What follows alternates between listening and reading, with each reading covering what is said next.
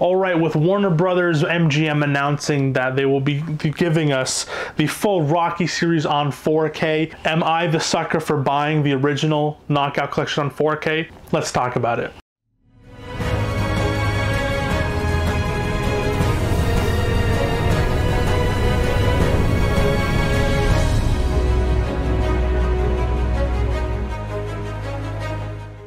What is up, everybody? I hope you're all having a great week. So yes, today's topic is we're going to be talking about, am I the sucker for buying the Rocky Knockout Collection when obviously it was inevitable that they'd release the entire collection on 4K.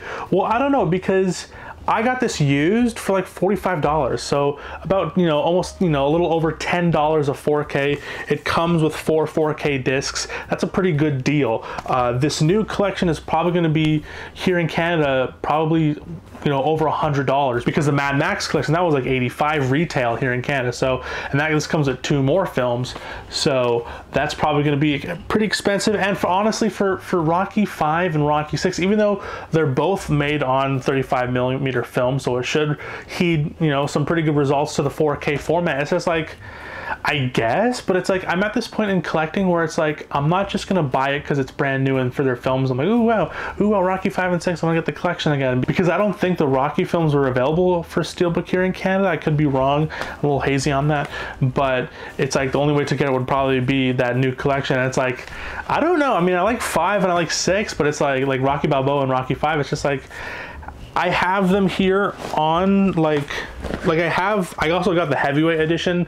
This is like a Blu-ray I got for Blu-ray set I got for like $7 on Black Friday, and it comes with all the films, even though this new version comes with all 6 films, 4 and the extended cut or the director's cut, and 5 theatrical and the extended or the director's cut. So that's what you're paying for, plus again the 4K restoration for those 2 films, because these are, I believe, 2K restorations of Rocky 5 and 6. I know at least for 6, because when I looked at the film specs on IMDb, they said the inner positive or the final negative is still 2K. Usually when they will do a 4K reformat, it'll say on their updated thing. But yeah, but it's like, honestly, it's like they look pretty good too. Like if I find myself watching those movies again, it'll be like I'll watch Rocky 1 and then a couple days later I'll feel like watching Rocky 3 or something like that. And I have the 4Ks here and they're pretty decent 4K transfers, so it's like, am I gonna re-buy them again just for those 2 movies? No, it's gonna be expensive. And it's like, if I really wanted to get those films, I'd probably get the steelbooks of it if I go to the US within the next month or so, right? So probably then also want to go to the Criterion sale, so that'll probably happen too. But yeah, it's like, do I feel like a sucker for buying the 4K collection, the original Knockout collection? No. 1, because I got it for pretty cheap, and 2, it's because I'm not a big fan of Rocky 5 and Rocky 6, so that the fact that I have the film, and it's not like the films I can't access, because I have the Blu-ray release that I got for really cheap too. So it's like, I have the films in my collection. If I'm gonna watch it again, it's like maybe I'm like, oh, I can't check out the new 4K transfers, but it's like, is it worth that extra money? Maybe if I could rent it, maybe if Bay Street Video is doing a rental for them, I could probably check it out. But if not, like that would probably be the only thing. I wouldn't buy it again just for those films on 4K. So for me, I don't feel like the sucker, because it's like, I know I'm not gonna get the most out of it, and I've gotten to that age where, because I've been collecting for about 3 years now for 4K. So it's like, before I was just buying everything, but now it's like I'm running out of space. It's getting a little hectic, and so I'm like, okay, whatever, I'll buy things that I want, but like, it's not just like, I'm not gonna just blind buy that much stuff unless I look into a film. If the word of mouth, like the only blind buys I do right now is if the word of mouth of the film itself is like ecstatic, you gotta get it. Like, I didn't see Way of the Water 2 in theaters. I didn't know if I'd like it. I really enjoyed the first film, but because everyone's like, oh, you gotta get it, it's like really good, I decided to pick it up, and it was a good blind buy. So things like that I do, but buying 4Ks just because they're brand new and shiny and everyone's posting about them, I don't really get. Main reason why I got those James Cameron films, even though I haven't seen any of those films, is because I've heard they're great films and it's the hot ticket item. I also want to check it out too, so it's not like I'm just buying it because, and it was cheap. It was like $24 a 4K. So do I feel like a sucker for buying this? No. And maybe because I kind of saw a lot of people like, oh, I bet the people who are raging over the fact that they are finally releasing the Ultimate Knockout Collection, even though this came out, what, 22, right? 2022? 2023 3, so this came out I think early last year, right? So it feels like forever ago. We're like, oh, they're gonna release it anyways, why would you even buy it now?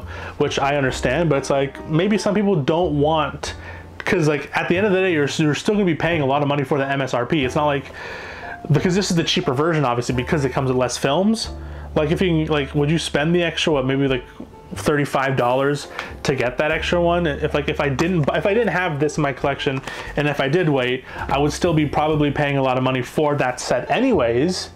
And so even though those are films I don't really care for, I don't see myself watching over and over again to really utilize the value of the premium product that is a 4K Blu-ray, having this in my collection is definitely like enough. Like it does the thing for me. If I have an itching to watch a Rocky film again, I have the films that I want to see. Rocky 1, Rocky 3, I can go every give or take, but usually, yeah, so yeah, I don't feel like the sucker again, because I have them films, and you know, it's not like I've done that thing where it's like, oh, it's on Criterion channel, or oh, it's on Disney Plus, because what they've been doing with Disney Plus is we used to have was all the 20th Century Fox films, but something happened and now a lot of the 20th Century Fox films are getting removed.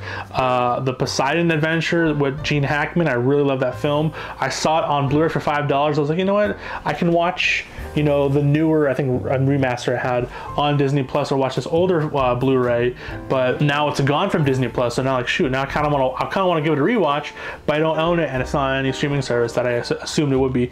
Same with The Longest Day. The Longest Day used to be on Disney Plus, and it used to look great, but you know, and I saw the Blu-ray for like 15 bucks. I was like, ooh, that's a bit expensive for it, but now it's gone, and I kind of want to watch that film again, you know, for the next November, for watching a bunch of war films that's coming up in the next few months, but now I don't have it. So yeah, I don't feel like, what's it called? I'm not getting, usually I'll sometimes get the sense of like FOMO when it comes to new releases if I've already gotten them.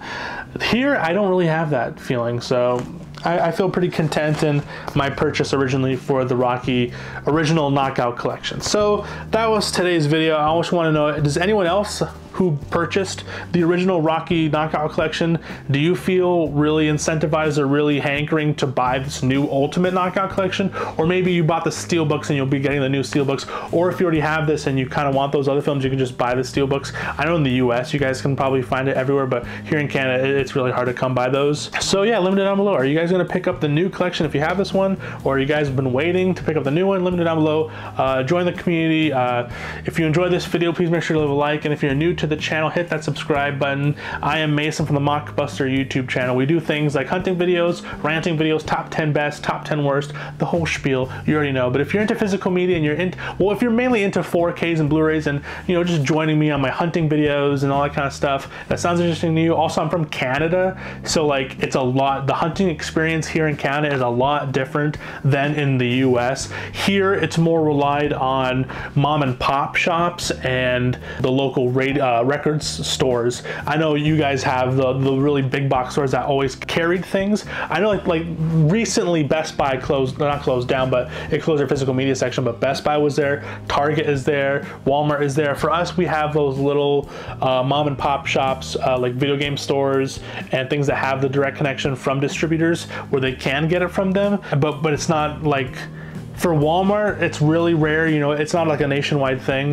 And I think that's the same here in the US, but we don't have that many big box stores that sells MSRP retail physical media releases. So join me in as I go through, and if you're Canadian, you know the struggle it is to be a lover of film and to be a supporter of physical media. It gets a bit much, especially if you're in Canada. So yeah, long-winded self-plug, but I'm just passionate about these things. So if you're also passionate about physical media, hit that subscribe button, stick a while, check out the back catalog of videos that I have, all of the 4K recommendations I've made, and yeah, so I'll see you guys later. Peace, cheers, long with physical media, and I'll see you guys next time. Peace.